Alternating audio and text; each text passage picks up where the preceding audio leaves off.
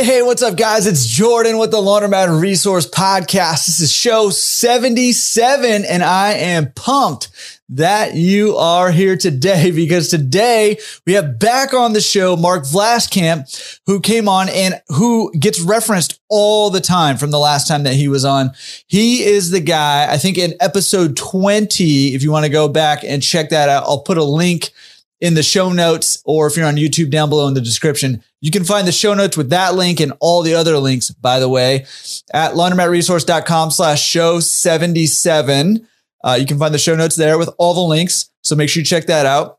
But he was there, and he is the guy who started a laundry pickup and delivery business without a laundromat, and is, well, as you'll see in today's episode, has gone ballistic. He was on like a year and a half ago here. And at that point, his pickup and delivery was growing, but he did not have a location yet. He's getting ready to close on his third. You'll hear more all about that and their huge plans that they have to move forward in this industry. Tons of really good information. But not only that, one of the things that I am super pumped about is that Mark, along with a few other owners, are going to join me this Thursday. That's November 11th, 2021. If you're listening to this when it comes out, they're going to join me, and all of them are doing awesome. They're top performers in pickup and delivery from all over the country, doing slightly different things.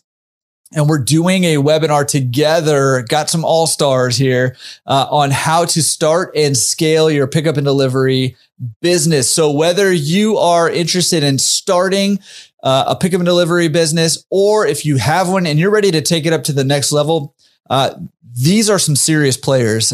Just in all seriousness, these guys are, they're doing it. They're doing it big, and they're doing it right. And you will be able to level up your business joining us over there. So the link to that will be, again, on the show notes, laundromatresource.com/show77. If you're on YouTube, they're down below in the description. Or if you just want to go to laundromatresource.com/events and sign up for this webinar and any others, we do a live free webinar every single Thursday. So come join us at one of those. Dude, so much good stuff. Okay. But I'm like extra excited about this week's webinar. So make sure you sign up for that. And come join us, learn about pickup and delivery, or learn how to take your pickup and delivery to the next level. There will be some question and answers, and I promise I will not do a whole lot of talking. I'm going to do more hosting and less talking because these guys, they're serious business. All right. So just come join us, learn from, I say this all the time, right? Like work with the best, learn from the best, become the best.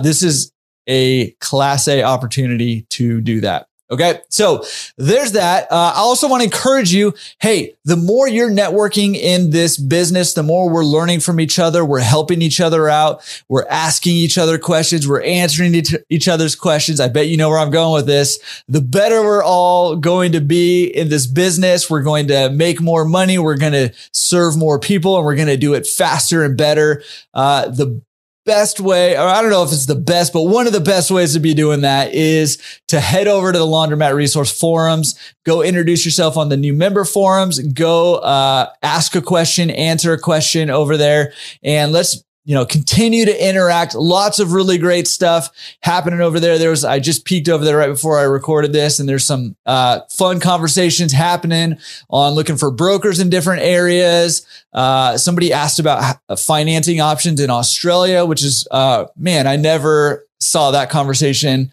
coming a mile away, when I started the forum. So pretty cool. And obviously, welcome to all the new members who've gone over to the new member introduction forums and introduced yourselves over there. Go meet them, go welcome them. Again, being a part of the community is really going to accelerate your growth, whether you're just getting started or you're a veteran in the business and, looking to continue to improve. And let's be honest, if you're not looking to continue to improve your business, then your business is probably dying. So let's keep up the good work. Let's keep propelling each other to new heights and all that good stuff. Okay. I don't want to pound that any harder. But I do want to mention real quick, just a few days ago, actually, released a podcast episode 76. where I announced Laundromat Marketplace. I almost said Laundromat Resource. LaundromatMarketplace.com. And that's a place where agents or just owners can go and list their laundromats for sale for free. Go list it over there for free. And again, a ton of traffic coming through Laundromat Resource from all the various channels, from the website, podcasts, YouTube, email list, buyers email list, Instagram. We got people coming from all over the place that are interested in buying laundromats. And this is going to be the place that I send them. So tons of free, good traffic. If you're an agent out there, or if you know an agent out there, pass this along to them, because I think it's going to be a huge resource for the great agents to be able to connect up with you guys who are buying laundromats. And right now I am all about connecting laundromat owners and people who want to buy laundromats with the best people that they can work with in their area. So I want to find those agents, get them on that site, and get you guys connected with them. So if you could do me one favor, I don't ask for a lot, but if you could do me one favor, if you know of any agents or distributors who sell laundromats, if you could just mention to them, hey, if you have listings, throw them up on this website, because not only are you going to get a lot of very targeted traffic coming and looking at your laundromats, but it's also a great place for those guys to get connected with potential buyers and potential sellers. Awesome. Just real quick too, one of the cool things was we had one laundromat that was listed on there when I launched the podcast that within a day went from being on sale or being for sale to not on sale, for sale, being for sale to pending within a day. Very, very cool. And again, just there's a lot of targeted traffic going there. So if you're an owner who's looking to sell your laundromat and you just want to do it on your own, you can list there too. But specifically agents and distributors or whoever else is selling laundromats, that is an awesome place to go. And again, I'm going to be sending people there, especially the more laundromats we get for sale listed on there. And there's a lot more perks coming. I can't mention them yet because they're all in the works, but there are perks for both buyers and sellers coming who list and who buy through that website. So I'm super excited about it. So get excited with me. And again, it's good for the industry. I think that's the main reason I did it. All right. With all that said, let's get into it with Mark Vlaskamp. Again, a super cool episode, and you're going to want to join our webinar that we're doing with a couple other owners on Thursday, November 11th. That's this coming Thursday from when this is coming out. All right. I'll see you on the other side of this with Mark, and it's gonna be a doozy. You're gonna enjoy it. All right, guys, today's episode is brought to you by Atmosphere TV. You may remember back in episode 34 when Atmosphere TV's Mike Kelly joined me on the podcast. It was an epic episode. If you haven't listened to it, show 34, laundromatresource.com/show 34. Go check it out. It's incredible. A ton of value there. One of the things we talked about is just the importance of creating a good, positive atmosphere in your laundromat. And I was just rereading the book by Simon Sinek, Start With Why. And one of the things that really stands out to me is that people don't make purchase decisions based on, the logic of, any decision that they're making to spend their money. It's more based on a feeling and an association. And so it's really important to create a positive feeling, a positive atmosphere, no pun intended, in your laundromat to help people associate this chore that most people don't like doing with something positive. Atmosphere TV is an incredible way to help improve the atmosphere of your laundromat. And basically, if you haven't heard of it, what it is it has 50 plus channels created specifically for businesses with everything from sports clips, hilarious fail videos, draw-dropping videos from all over the world. There's automobile channels. There's a ton of stuff. My kids love it, and my customers love it. Atmosphere TV could be a great way to either supplement your cable, or a lot of us laundromat owners are cutting our cable bill completely and running Atmosphere TV. They're designed to be used with no audio, but they also do have an audio option. That way you can kind of design the atmosphere atmosphere of your laundromat the way that you want it. So get rid of cable, get rid of those news channels that are bringing negativity into your laundromat, and fill your laundromat with positive videos that bring positive vibes to your customers with Atmosphere TV. And if you use the code word, the keyword, the promo code, I don't know, resource, promo code resource, then they're going to waive your setup fee. And now everything is going to be free. There's no monthly fee for it. You can use it for free in your laundromat, and it's going to vibe to your atmosphere. So check out atmosphere.tv. I'll put a link down in the description on YouTube or in the show notes. Check it out there. Make sure you use the keyword resource. That way you can get that thing for free. And, or if you'd like, email Mike at mike.kelly@atmosphere.tv. Mark, I am so pumped that you are back on the show. Welcome. And thanks for coming back on. How you doing? Hey, good. Thanks for having me. I'm excited. It's been fun keeping up with all of this. Oh, yeah. Let's get into it. Yeah. Likewise, man. And I know that we've been kind of chatting every now and then and getting some updates. And that's why I wanted to have you back on the show, to get some more updates. But just in case people don't know, I probably should have looked this up beforehand. So while you're chatting, I'm going to look this up on what episode you were on before. I don't know if you know. Do you know?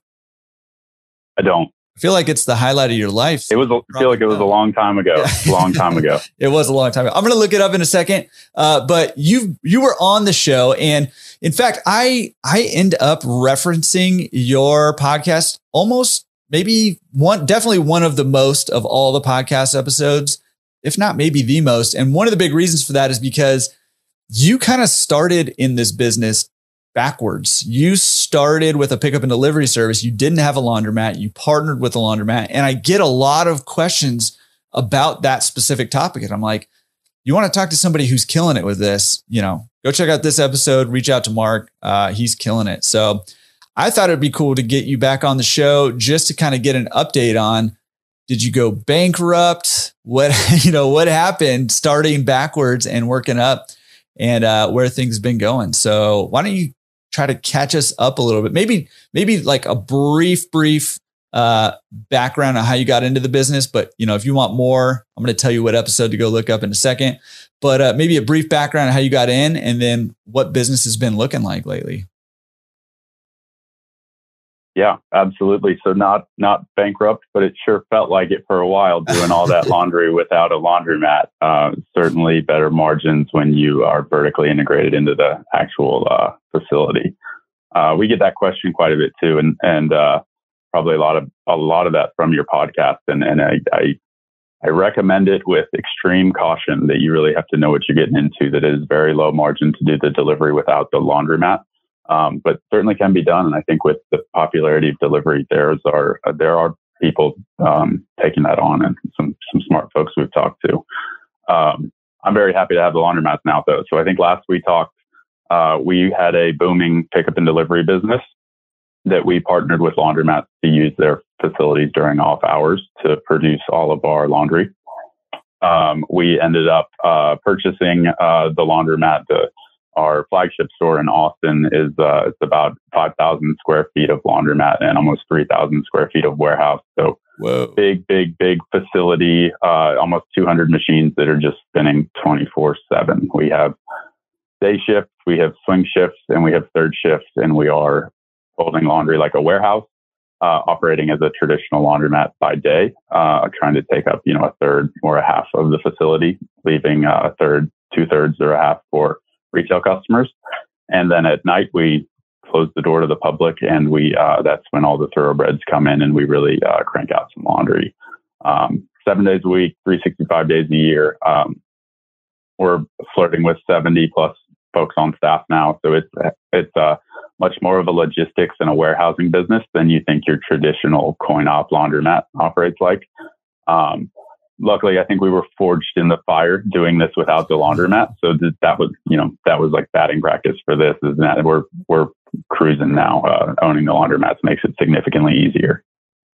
Yeah, holy cow, man, that's crazy. And it's pretty funny because I don't know, maybe like a year ago, or I don't know, something like a year ago, you texted me a video, and it was of this laundromat, and you were just kind of walking through the laundromat and there was laundry everywhere, like on top of all the bulkheads. There were shelves that were packed. There was stuff lined up on the end caps. There was, literally bags and bags of laundry out on the sidewalk. And you just had so much laundry going on. I was like, holy cow, these guys have got to get a location for themselves. Sounds like you got a doozy of a location with like almost 8,000 total square feet of space there. That's significant. That's big, real big. Yeah. That's kind of the, now that we're able to fill up laundromats quickly, we feel like we're really comfortable with the playbook of turning demand on and off. And when we go into a territory, we can generate demand and fill that up fast.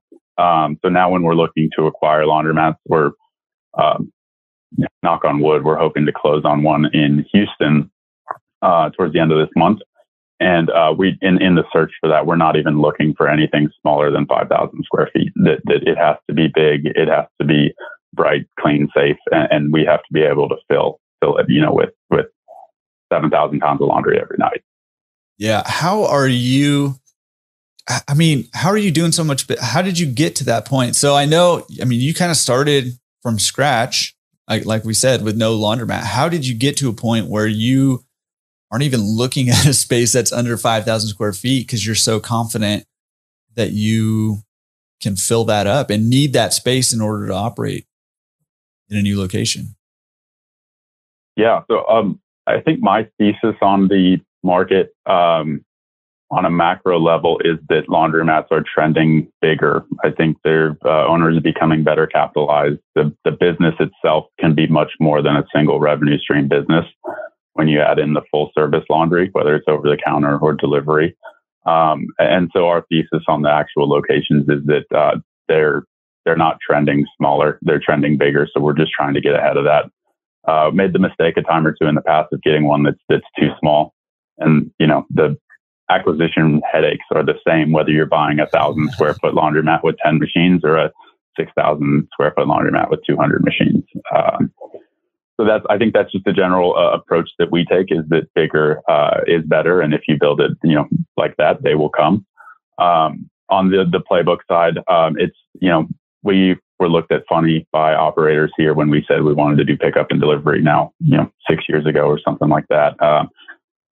That was, right place, right time. We were right on that trend. I still get people in my comment section and on Twitter saying that delivery is a phase, and that, a lot of old school folks like to say that coin op is going to last forever and delivery is soon to go away. We think we have the playbook for acquiring customers figured out fairly well, as long as that phase lasts. And I think it's much more than a phase. And it's been a lot of SEO. We have a strong digital team that can, we rank highly. We have really targeted paid ads, and we have the vans driving around that can spur up demand fairly quickly.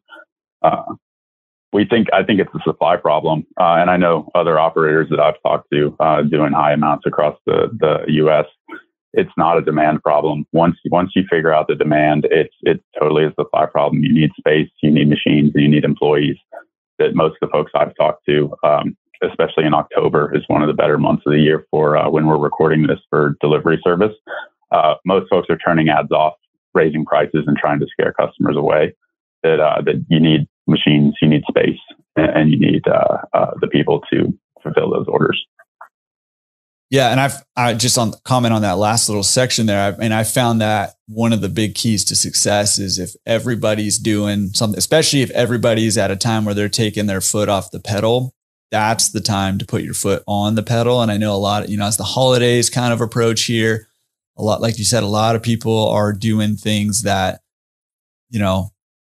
seem, in theory, like maybe good ideas, but it's really the time to go hard, because you can really, use those time.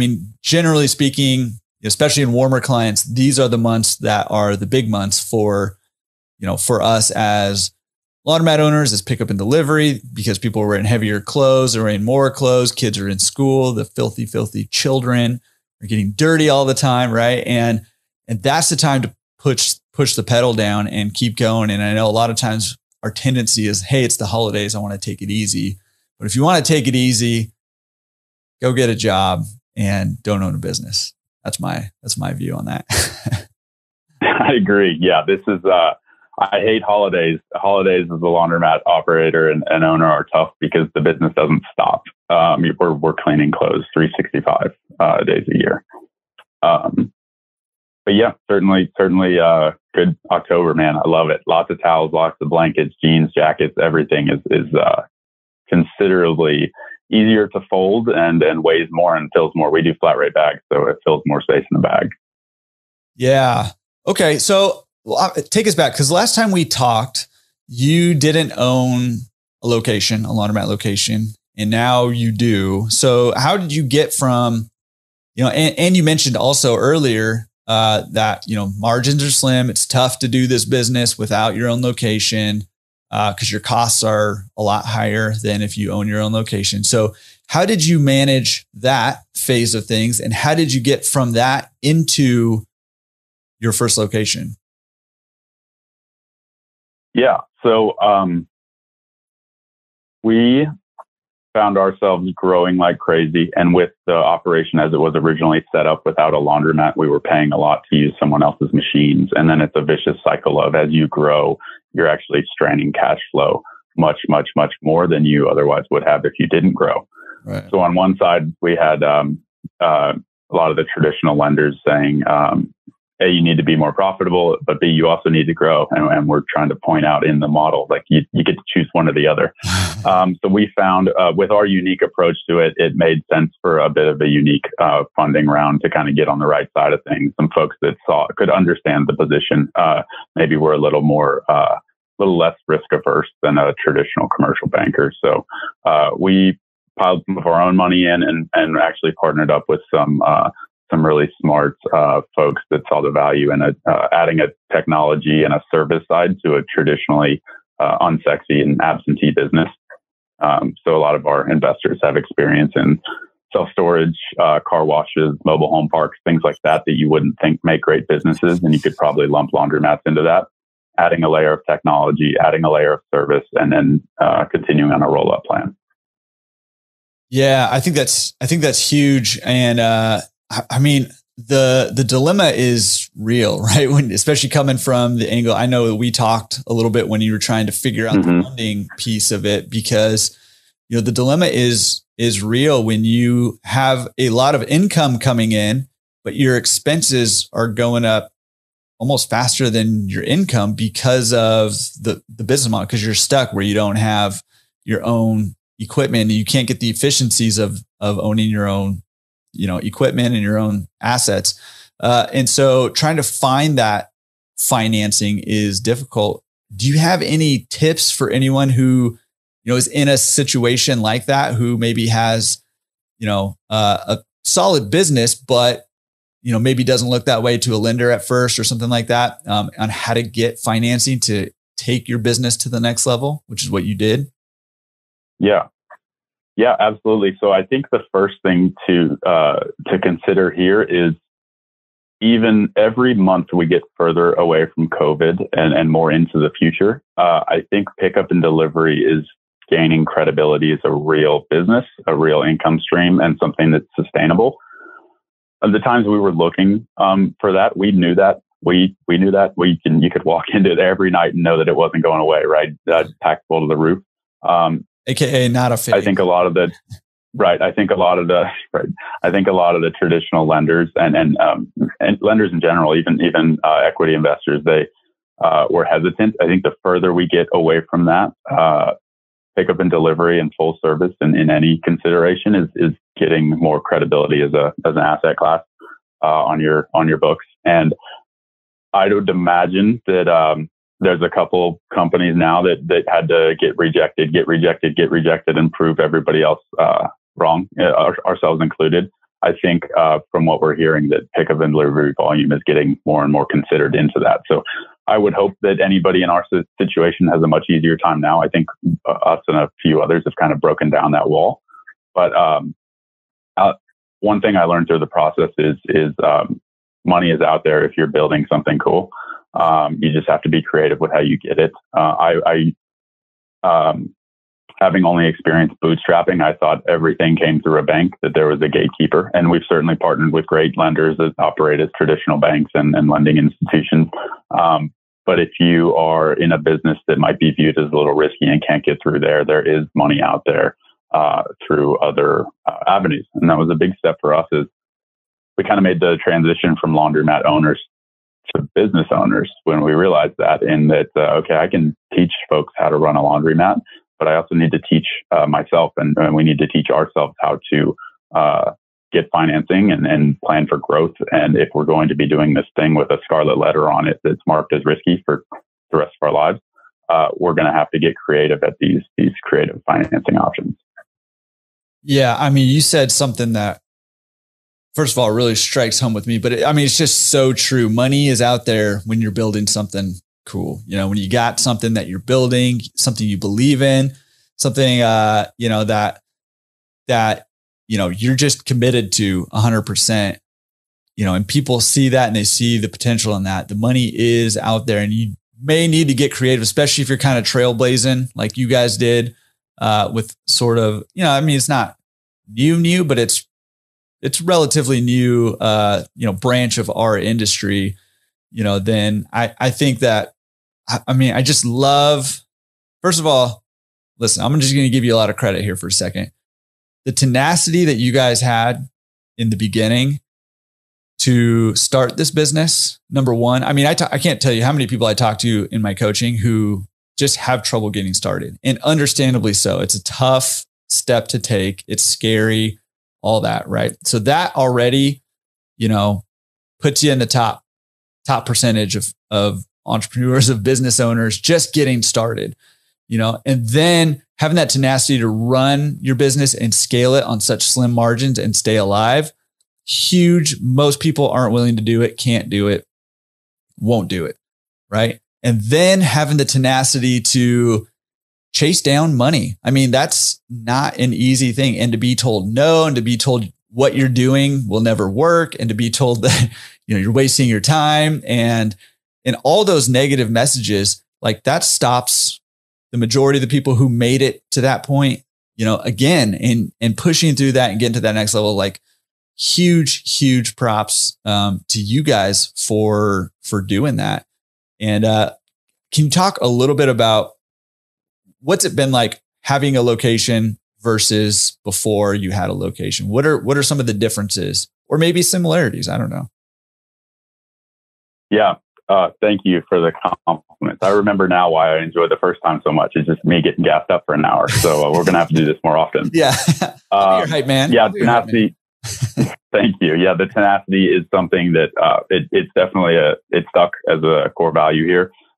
It's awesome to see it. We've got a full staff of middle managers. So it's not us operating anymore. We've got 5, 6, 7 guys, full-time salary, that if they've learned anything in getting set up, it's that don't back down from a fight. Like, you're going to get punched in the nose every day. And that's just something we do here. There's no playbook for this. We're building the playbook that other people are going to copy. Yeah. Before and after, man, I think the last time we talked, you were like, yeah, you figured out the hard part of the business. The laundromat will be easy.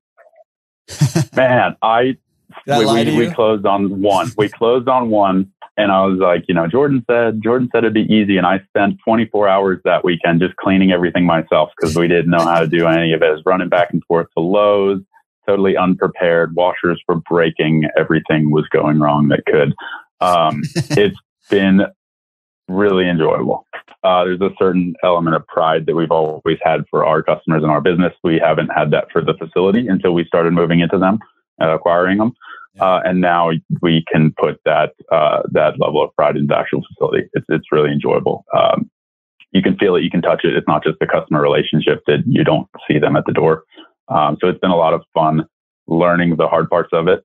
Certainly some staffing positions in the org chart that we didn't have before that we now need to have. Maintenance being a big one of them. Yeah. Janitorial's another. But yeah, we're learning. It's awesome. I think a lot of people look at delivery, and when they talk to us, we primarily get asked about the delivery side of the business, and rightfully so. It's the sexy part of the business. It's a fun business to talk about. the one we're probably better known for. But I think at our core, we're rolling up laundromats and we're layering in the delivery that the laundromats come first. And there's that's a massive, massive part of our business. Yeah. Well, that is kind of interesting. First of all, sorry for lying straight to your face on the podcast, which was episode 20, by the way. So if you want to go listen, actually you just either stop this one now and go listen to episode 20 and then come back, or after this one, go listen to episode 20, because it's killer. And also I just want to say, I don't hype anyone up ever who doesn't deserve it. It's genuine hype. So, it's interesting that you say that, because, like you said, you are known for the pickup and delivery side of your stuff. And I think that's what gets highlighted a lot. It kind of reminds me a little bit, and, this is going to be a flattering example, I think, but it kind of reminds me a little bit of McDonald's, right? Where McDonald's is known for their burgers or whatever, right? And then, most of us who have read about McDonald's or maybe watched the, I forget the Supersize. No, the Founder, right? The Founder. Yeah. I think Supersize means the bad one. The Founder. Right. And, we know that McDonald's is a real estate company, right? And it kind of reminds me of that. Like, they're known for the burgers, but they're really doing something bigger underneath, or at least as big, underneath that business. And it feels a little bit similar to what you guys are doing, where you're known for your pickup and delivery. If you follow these guys, The Fold, I'll put links to everything in the show notes. And if you're on YouTube down below, The Fold on like social stuff and stuff, like they just kill it with pickup and delivery. But it's interesting that you say you're rolling up laundromats and creating, that business there and pairing it up with the pickup and delivery and care at least as much and are putting at least as much effort into those, if not more. I did not know that. How many laundromats do you have? Working on 3 this month, and got a lot of warm leads. Now that we have money, this is getting fun. Yeah. Well, that's what happens, right? Like you get the bug, you get the bug. And then because laundromats can be so lucrative, especially when you're running them efficiently, you got your good systems down, you got your team in place, you can start rolling them up real quick. And I tell new people this all the time. Once you get your first one, like a lot of doors open up to you.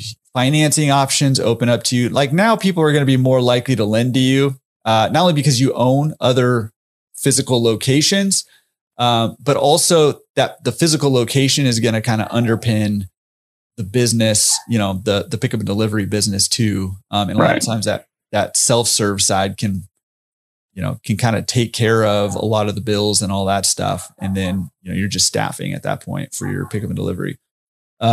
So closing on 3. I don't want to be deceptive. I think I answered that quickly. So hoping for 3, I know deals can fall through. I don't want to count it before we get it. And then I think the plan is, I think we can continue to add, 2 or 3 a year. We've seen really good operators do. I mean, Ross, Luke, you guys know who they are, that you see the downhill snowball that they can add in just acquiring these facilities.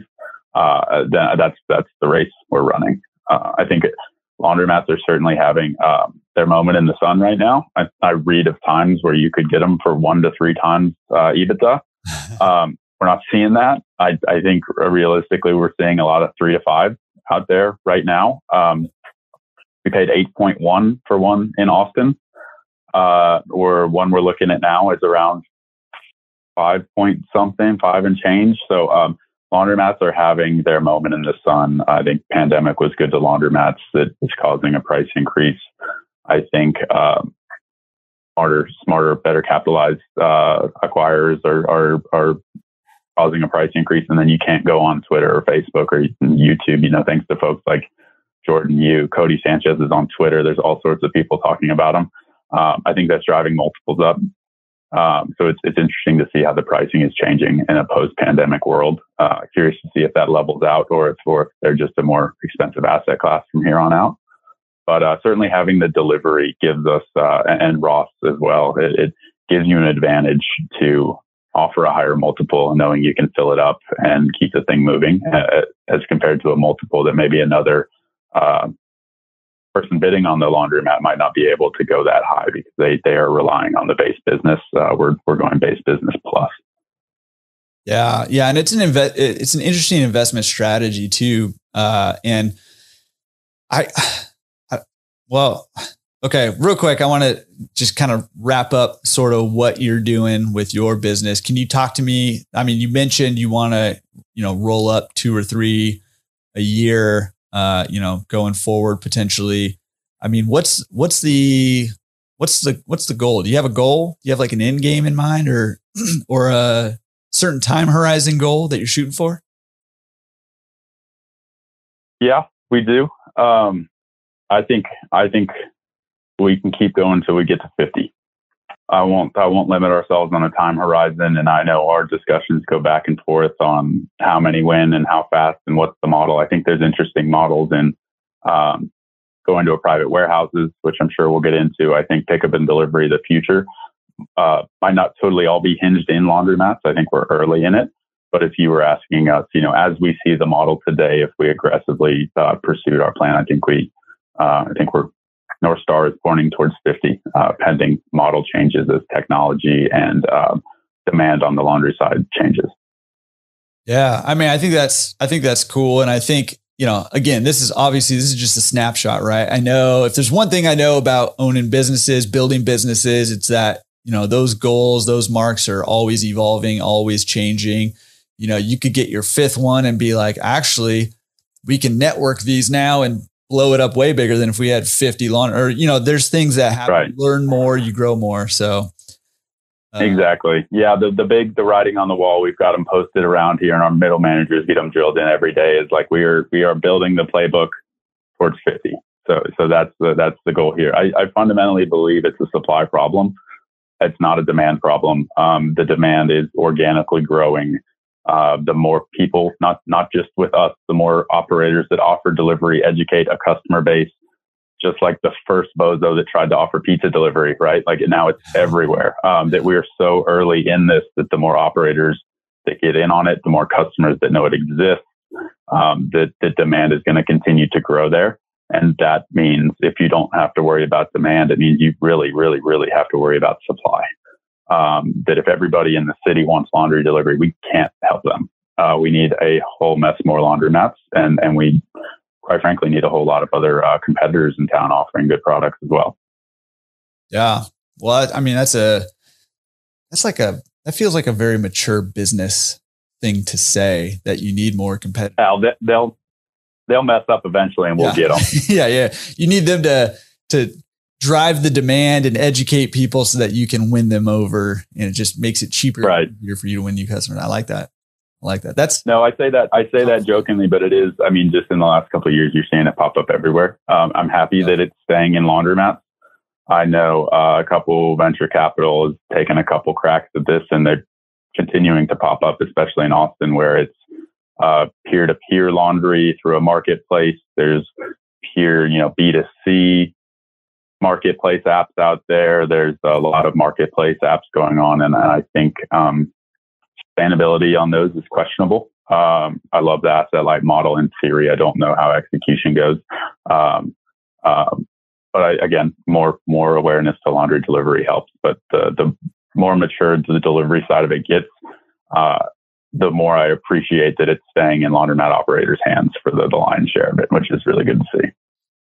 Yeah. And I mentioned, in some other thing like webinars and live Q&As and stuff that, it's interesting to see how this thing is evolving and how different people are trying to figure out different ways to solve the laundry problem.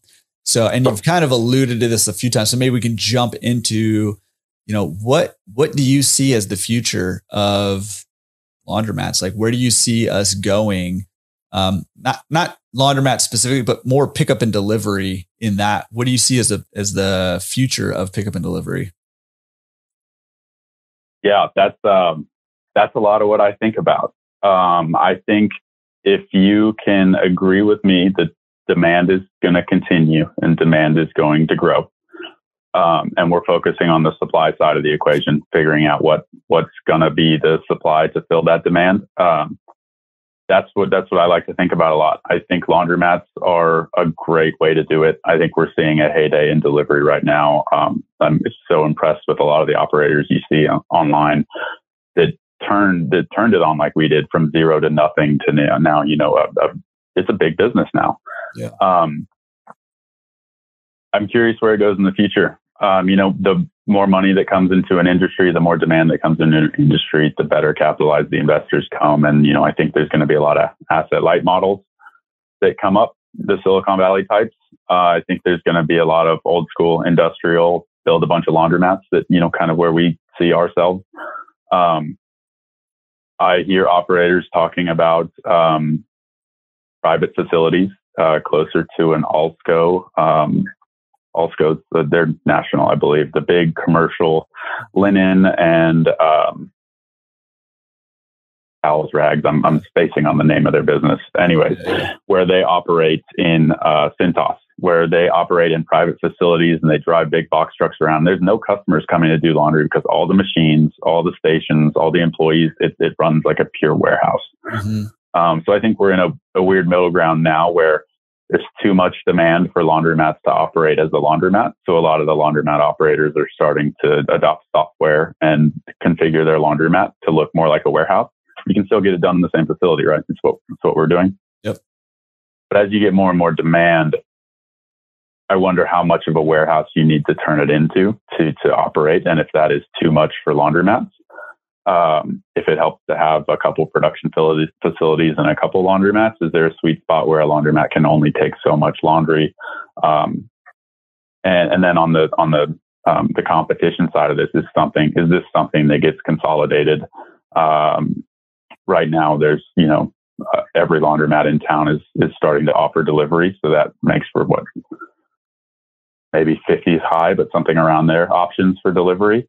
Does that consolidate and the one or two take the lion's share, or does there always stay 50? It's interesting to think about because we are so new in it.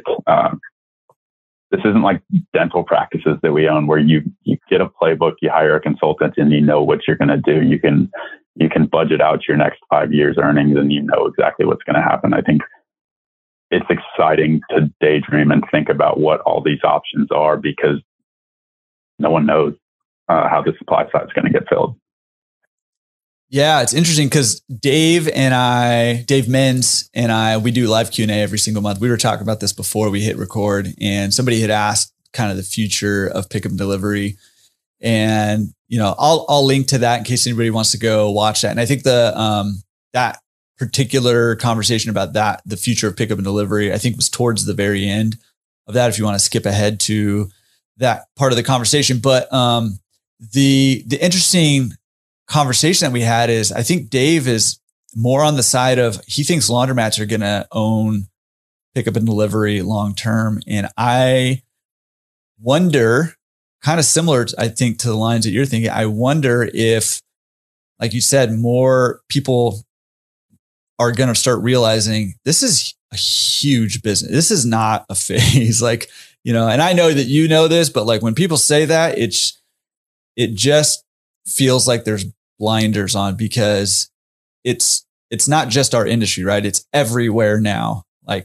Pizza's been doing it forever, right? But I mean, this is, Uber Eats is for every restaurant. I mean, there's ghost restaurants now that don't even have physical locations that are operating straight off of, DoorDash and Uber Eats or whatever, right? I mean, it's everywhere now. And people are starting to realize, hey, my time is worth more than the little bit of money it costs me to have somebody else do this for me in a lot of different areas. And just the rapid growth of pickup and delivery in my mind is listen, if I got my target goal is $30 million, right? If I have it right now, my ears are perking up and saying, man, there's a lot of money to be had here because, and I think I mentioned this on that live Q&A or maybe some other places. I had a conversation with my neighbor, right? Like laundromats. I do laundromats. I talk about laundromats all the time. I talk about laundry all the time, right? My neighbor who, asked me about the podcast and all that stuff all the time. She was like, I had mentioned pickup and delivery to her, and she was like, oh, I didn't even know that was available. Same with my tax guy. I was telling him about pickup and delivery, and he was like, I didn't even know you could do that. And I'm like, there's so many people who and this is like the hub. We're in LA and Orange County here. Like this is like the hub of laundry. And there's so many people who've never even heard of it still, that the demand, like you said, the demand is there and growing, and having those competitors there just raises awareness. And I'm wondering if that's going to consolidate down at some point to a few bigger players that maybe operate in a warehouse type of thing. And they're just churning out pickup and delivery laundry all day long, all night long on huge scales. Curious. I agree. Yeah. I'm happy that it's in the laundromat operators' hands now. And I don't think that we can't hang on to it as operators. I think that is going to take an elevation of the industry, not just steal Dave's mantra. But I do believe that more competition is going to come in. It's going to be better capitalized. And maybe we're not saying, I see Dave's point, and I enjoyed that segment of the last Q&A, that hopeful it stays in laundromat owners' hands. And I think the asterisk there that might be the bridge between our thought process and Dave's is you're going to have to, that traditional laundromat owner archetype is going to have to change if you're going to keep that in your court. It is a big business. It is a logistics and warehousing business, and it is high touch, high management. It is not absentee coin laundry, but laundromat owners have a heck of a head start. You have the facilities, the processes. If you can get moving in that direction, you have a hell of a head start against these people who might be better capitalized, who I think are soon to come in and play. Yeah, I could not agree more. And like I said, I'm not sure what which kind of way it's going to fall. And I think that we as laundromat owners, I wonder all that stuff aloud, because I think we need to decide, do we want to be the ones to own this business, or are we going to give it up to someone else? And if we're going to be the ones who own it, we need to start thinking more along the lines of how you guys are thinking, where you're thinking, hey, we need lots of space. We need some warehousing space. We need to be running 24/7. We need to be doing high volume stuff. We can't dilly dally and try to, bootstrap for very long. I mean, you can bootstrap for a while to get yourself going, but you can't bootstrap forever. You're going to need to spend on paid advertising. You're going to need to invest in vehicles and in staff and in space and in equipment, because that's what it's going to take for us as laundromat owners to own the pickup and delivery business, which I think is, if not already, is transitioning into its own kind of industry in and of itself. Yes, laundromat owners are doing it. We're utilizing the same assets, but I've been saying this forever. It's a different business than the coin laundry self-serve business. We're just using the same assets. Totally agree. And that's part of our initial struggle, is that the business model we had was much more in line with a coin laundry. I still think we skew very, very, very heavily that way. You just had to kind of squint and turn your head to see it. And now that we're getting able to prove it out, I think we have a really sweet hybrid model between the two. But that's evolving. That's evolving every month. That's evolving every day as we add more warehousing, add more space, add more operating procedures. So yeah, I enjoyed the conversation you and Dave had. I think what better folks to talk about. I think Dave is probably one of the few. Him and I are probably one of the few that can empathize about the amount of volume and the amount of logistics and warehousing that this is turning into. So I'm curious to see what the big players, as they are now, do moving forward.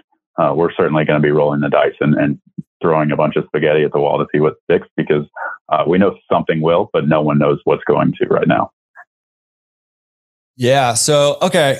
I want to just real quick, because I know we didn't really get into the weeds of how you've really built this business. And I really want to let some people know like how you built this business. But the cool thing about this is we're going to be doing a webinar on next Thursday, which is the 11th, November 11th, 2021, we're doing a live webinar. It's free. It's for anybody. We're going to be talking about how to start and scale your pickup and delivery service. And, you're going to be there. And we're also going to have a couple of other, top pickup and delivery operators, along with Nick Chaplot from StartUp, who you use StartUp for your software, right? That's right. Yeah. Yeah. So Nick's going to be there, and then a couple other top operators who are doing pickup and delivery. And we really want to just pack that sucker with some really great information. So whether you're getting ready to start pickup and delivery yourself, or maybe you've started and you want to take it to the next level, or maybe you're at the next level and you really want to start scaling it. Like, these are the people who have been doing it. They know it. They're in the weeds. They've done it themselves, and they're pushing the boundaries. I think, my big one takeaway from just talking to you today on this podcast is that I love the mindset that you have of, we're just pushing boundaries. We're going to throw stuff against the wall and see what sticks, because, you're looking out. You're making the playbook. You said this a couple of times, right? You're creating the playbook for this industry right now. You're on the front edge, and with a very select few other people around the country that are doing this on the same type of level. And I'm like, first of all, thank you for doing a webinar with us. And second of all, man, if you have any interest whatsoever in starting or scaling a pickup and delivery business, or B, if you're just interested in this industry and where it's heading in general, just sign up for this webinar. The link is in the show notes, which is at laundromatresource.com/show77. If you're on YouTube, you can get it down below. Again, it's live, it's free. And even if you can't make it to the live, go sign up for that webinar, and you'll get a replay of it if you, for whatever reason, you can't make it live. And there'll be some opportunities to ask some questions too if you are there live. So can't wait for that. Make sure you sign up for that. And, Mark, obviously, thanks for agreeing to do that. I think that's going to be a lot of value for people there. Appreciate it. Yeah, I'm excited. We've spent a lot of time today talking about space to do the laundry and warehousing and staff to do the laundry. I think one thing that maybe intentionally we haven't talked about today, because we're going to be covering it on next Thursday, is the software.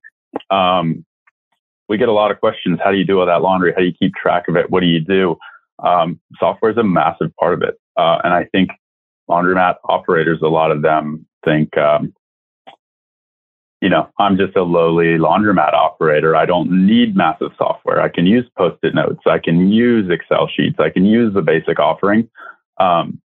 Software is just as important as everything else in the facility: the washers, the folders, the loaders, the vans, the warehousing. I think that is one part of growth, whether you're new or you're beyond that beginner level, that gets overlooked a lot of the times. And I'm excited to talk about that side of it, because if sometimes when you go to look at demos, they all kind of look the same. Yeah. And I think having the operator's point of view and me and the couple of other folks on the panel's point of views will really show you the difference in how this little bitty change saves me 30 hours of payroll every pay period, right? This little bitty tweak here saves a mile of back and forth walking in our facility. Software, I think, with the newness of all of this, doesn't get the credit it deserves. And people kind of, they want the cheapest or the most simple option, maybe the one that has the most talking about it online. I don't know what goes into considering this, but I think if you're really looking to scale, the webinar on Thursday will be really interesting, because software will make or break your business when you pile enough laundry into it. Yeah. And actually, it brings up a really good point to something that an idea I'm trying to push is that I think we're also in the middle of a little bit of a revolution in our industry right now too, where it's a professionalize your business or die time right now. And I think if you're running your laundromat with Post-it notes or even notepad and paper, I think you could probably still, to a certain degree, manage on spreadsheets, but even that's really pushing it. I mean, I think that if you're not thinking of bringing not just your equipment and like paint and flooring and stuff up to modern times, if you're not thinking about your business practices and bringing those up, the professionalism of them up a notch, then you're tomorrow's zombie mats. Because right now, the laundromats that are killing it are the ones who are running it professionally, and part of that is the software, but part of that also is the mindset. And I think a lot of that mindset came through you today, Mark, just through kind of your conversation. So I think I could not be more excited about the webinar. Genuinely. I'm really excited for it. So. Me too. Yeah. And for those folks that are doing it on pen and paper, it's great acquisition targets, right? Like it's not adapt or die. It's adapt and sell it a 5 times multiple. Like it's a good time to be a laundromat owner. It's not all doom and gloom. That I think that technology leap and that professionalization leap is a big leap. And I think we're seeing operators, with us personally, we're seeing operators that are intimidated by that leap and are still making a good amount of money on a great business that they've built and then can sell, at a 4 to 6 times multiple these days. Right. Yeah. Yeah. Killer. All right. So you mentioned to me, and I'm a little bit excited and a little bit nervous about this. You mentioned to me before we jumped on that you want to play a little game, and I have never played a game on the podcast before. So what's this? Yeah. So we're talking about all this laundry delivery. It sounds really fun and exciting, and you're rolling around in profits and everything goes great. I want to have you guess real or fake. Real or fake. These are customer support headlines. The interesting thing about all of that volume of laundry is that it comes with the people that own the clothes. Mistakes happen, and there is a bit of management of customers and handling of customer support. So I'm going to read off some customer support headlines that come through our database, and I want you to guess if they are real or fake. Oh, I love this. Okay, let's hear them. First one I have for you is, I have a 4-year-old who's still learning to wipe after number 2. That's the headline. We're talking like basically like the subject line of an email, basically. Equivalent to a subject line in an email, right? I would hope this. I'm going to say that's fake because I really hope that's not the subject line of a customer. That's real. That's a real one. That's real. Gosh. Yeah, so it's not all good news. Someone had to pull that out of the bag and wash it. That is the real headline. Okay. We try to push those away, but everyone, our guys pass around these headlines that are handling support, and you can't help but laugh. Okay. Jeez. Okay. Number 2, my dead grandmother could do laundry better than you. My dead grandmother. I want to say that's fake because I want that to be fake. That's real. That's real. Holy cow. All right. Number 3 for you. Subject line is, I'm covered in rashes. I'm covered in rashes? Oh no. Please tell me that one's fake. That's real. Yeah. Don't mix up your scented and unscented detergents. That was our mistake there. Oh, what happens in that scenario if that happens? We have protocols, just like you have protocols to wash the laundry. We have protocols and, preset replies and expectations and everything that go out. When we mess up, we're more than happy to get it handled. Customers tend to come in pretty agitated. But they understand it's a service business and service businesses make mistakes. We're happy to get it retreated or refunded. That's possible.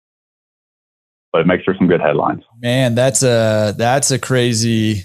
That's a scary one to get to. Like, I'm covered in rashes. You're like, oh, geez. Yeah. If I remember that correctly, the body of the note was a lot softer than the subject line, but that's saved in our gallery of subject lines. Oh, yeah. Jeez. Okay. You ready for 4? Yeah. You got another one for me? Let's hear it. Yep. Last one. Pick up your effing phone.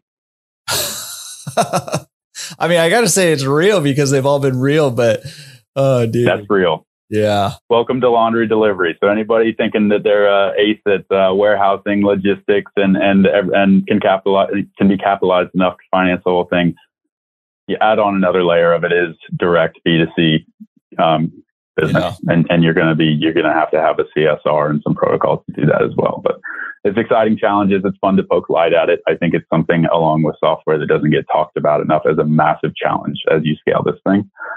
So if anybody's considering hopping in, software certainly helps. Patience certainly helps, but you're going to have to come up with some protocols for all those too. Yeah, and a little built-in tact on how to respond to something like that. I love. First of all, I love playing the game. That's really fun. We should figure out how to do that more often on this podcast. That's a good time. But also, I love that it's a fun way to kind of communicate. Like, hey, this business is not easy. Like, and I mentioned to people, this is a business. Yes, a laundromat can be a relatively simple business. If you're doing a self-serve laundry, it can be relatively simple, but you're still dealing with machines and you're dealing with people. And anytime you're dealing with machines, they're going to break down. Anytime you're dealing with people, you're going to have conflict and issues that come up. And so having protocols in place to be able to deal with stuff when it happens is huge. How did you guys build your protocol database basically along the way? Just trial and error? Or? Trial and error. We got sick of answering the same questions over and over. And really thankful we did. Our standard operating procedures is all online. It's digital. So when we hire at any position, you get access to that. And as much as we are creating the playbook every day, we have most of it documented. So customers' clothes are mixed up. There's a protocol. Customer is unhappy with folding. There's a protocol. Everything like that. So if you're getting into it, document everything you do. You will do it again. This history repeats itself. And software certainly helps. I'm sure we'll get to on Thursday. Yeah, we'll definitely talk about that on Thursday. I want to leave it with a couple of things. So, I mean, you've gone to the school of hard knocks, right? You started from scratch, no location, no laundromat, and you've kicked your way and punched your way and scratched your way and clawed your way to a pretty booming business with some pretty lofty goals now. And it's pretty substantial. So I was wondering, so we have pro tips, which you gave in the last, that was like 57 episodes ago now. So it was over a year ago. This is just what piece of it, because I talked to a lot of people who are interested in maybe getting in the way that you did without a location. What can you give like one piece of advice for somebody who's maybe thinking about getting in that way? Yeah, absolutely. This is a great opportunity to plug ourselves too. So my pro tip would be that the content is out there. Jordan, you're doing a great job at pumping content out. Dave is doing a great job at pumping videos out. There's some blogs that I find really interesting. We just launched a operator subdomain on our website. So you can now go to operator.thefold.com, and we have our crew putting articles and blogs up that tend to gear towards operators who are beyond beginner. So you've gotten the content from people who are putting it out how to get started, and now you need help learning how to scale.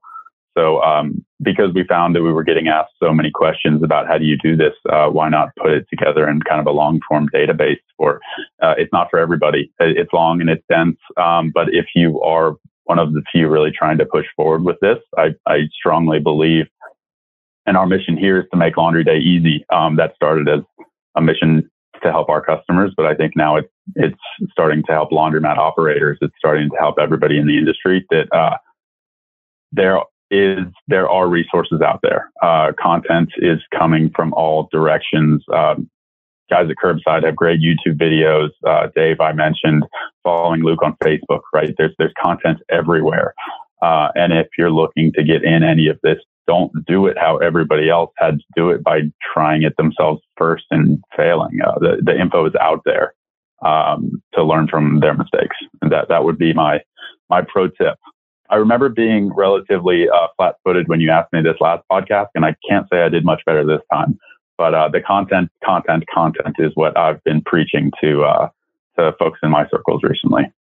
Well, dude, I mean, you basically just said, hey, learn from other people's mistakes and hard-earned wisdom. And I don't know that there is a better pro tip for getting started than that. That's a shortcut to success. And, kind of another way of saying that too is, hey, model after what successful people are already doing, right? Like Mark's sitting here saying, hey, we're pushing the boundaries and writing the playbook. Well, the playbook isn't for them. They already know, the playbook. The playbook is, they're creating the content, which, by the way, I'll have a link to operator.thefold.com. So anybody can click on that on the show notes. Again, laundromatresource.com/show77, or if you're on YouTube, down below in the description, I'll have a link there to that too. So you can go check out the stuff they're cranking, especially if you're already running a pickup and delivery, you're getting ready to start.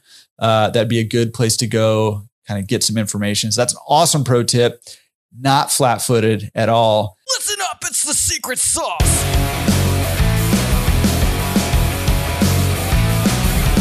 We also have secret sauce, and I'm just wondering, do you have one tip for maybe somebody who's already going that, something maybe that's working well for you guys that you would recommend? Hey, if you're doing pickup and delivery, you want to step your game up a notch.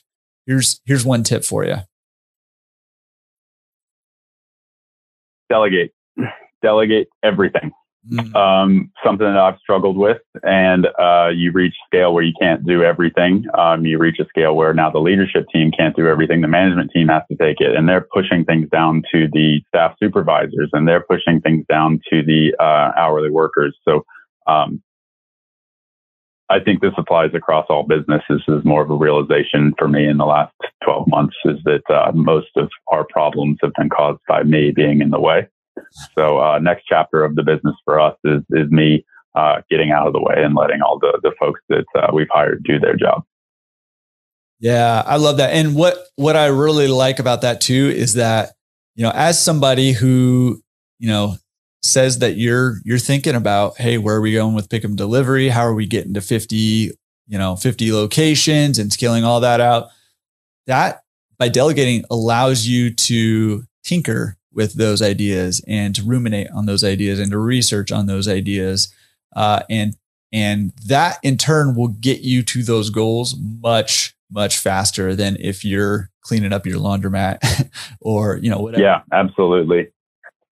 We like to let everyone kind of, if you look at what we're doing as just a big way to gather data on what's working and not working, is that the folks interpreting the data have to be out of the data. We have to let them go, let them do everything. And then we're going to step back and analyze what's working. It's counterintuitive to how we got here, but it's been critical in the last 12 months. And then the traction we've been gaining since then.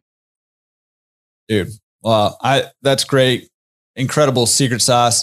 I was going to ask you recommended resources, but let's just call your recommended resources. Go into your site and checking that out, checking out the content that's coming out over there. Any other resources you want to recommend? No, that would be great. This is falls in the passion project category for us. I really like seeing these operators jump from the beginner stages of the pandemic to running some really massive businesses, and having this as a resource that we can shoot them a quick link and have everything that we've learned at their fingertips. Maybe not everything, but most of it. It's been really fun. It's not monetized. There's no catch. This has strictly been kind of a passion project for us, and we're getting a lot of good feedback. It's really exciting. So go. If nothing else, give it a couple clicks. It's operator.thefold.com, and I really appreciate that. Yeah. And I'll also, again, I'll have the links in the show notes and in the description on YouTube. So Mark, this has been awesome. I am super pumped to hang out with you again on the webinar on November 11th, 4:00 Pacific, 7:00 Eastern. You can sign up for that on laundromatresource.com right at the top of the homepage, or go to the events page, laundromatresource.com/events. or the direct link to the sign in will be in the show notes or in the description for on YouTube. So you can click on that. There's a whole bunch of ways to get to it, but it is going to be awesome. I cannot wait. You are the man. What is the best way for people to get a hold of you if they want to hear about what you got going on? Twitter, actually. I've gotten into Twitter. Twitter changed my life recently. Twitter is where I think the movers and shakers of the small and medium sized business world are, and I've been lucky to be opened into with open arms to a lot of those circles. So a lot of cool behind the scenes on Twitter for me personally. It's just my name, Mark Vlaskamp. The Fold does some sweet stuff on Twitter too. But other than that, I feel free to, contact form on our site, on the operator site. We'll bring you to our management team. Happy to get in touch. I really enjoy talking to other operators, seeing how this thing plays on a national level. So feel free to reach out either way. Sweet. All right. So I'll have the Twitter handles. I think you're the first one who's come on to say, hey, if you want to find me, you come to Twitter. Twitter is a wild, wild, wild place. I'll have to tell you more about my experiences offline, but a couple tweets changed my life, and I'm on Twitter now. Come find me. Oh, snap. I'm gonna have to go find you on Twitter. I'm not super active on Twitter, so maybe I might need to jump in there and jump on board. So cool. All right, guys. Hey, Mark, this was awesome again. Cannot wait for the webinar, and thank you for the update, and can't wait to hear. Maybe we'll have you back on when you hit your 20th location or something, like a halfway point ish. I can't wait. All right, man. We'll talk to you soon. All right. See you Thursday. Bye-bye. All right. I hope you enjoyed that episode. Super cool. Mark is just a super cool guy, but even more than that, he's doing awesome things with his laundromats and his pickup and delivery business and has some huge aspirations. So just the same as every single week, I want to encourage you, pick one thing to put into action. It's the action that's going to get you to whatever your goals are. So make sure you're putting something into action from every single episode you listen to. So for me, it's an easy one. Obviously, I am going to be at that webinar, and I don't say that as my action step because I need to be at the webinar because I'm hosting the webinar and it's my platform's webinar. Yes, that is true. However, I am just continually trying to get in the presence and hear more from high achievers, people who are just killing it in whatever it is that they're doing, because I want to learn from them, not only what it is that they do, but more importantly, how it is that they do it and how they think about it and how they approach whatever it is that they do, because I want to adopt those mindsets, if not also those actions. So for me, go to the webinar, no brainer, not just because I'm hosting it, but also because I want to hear from these guys who are top-notch operators in the pickup and delivery service business. So hope you'll join me there, and also pick something. Maybe that's your action step. Maybe there's something else from the episode, but pick something, put it into action, and we'll see you here again next week on the Laundromat Resource Podcast. And again, show notes are at laundromatresource.com/show77. Peace.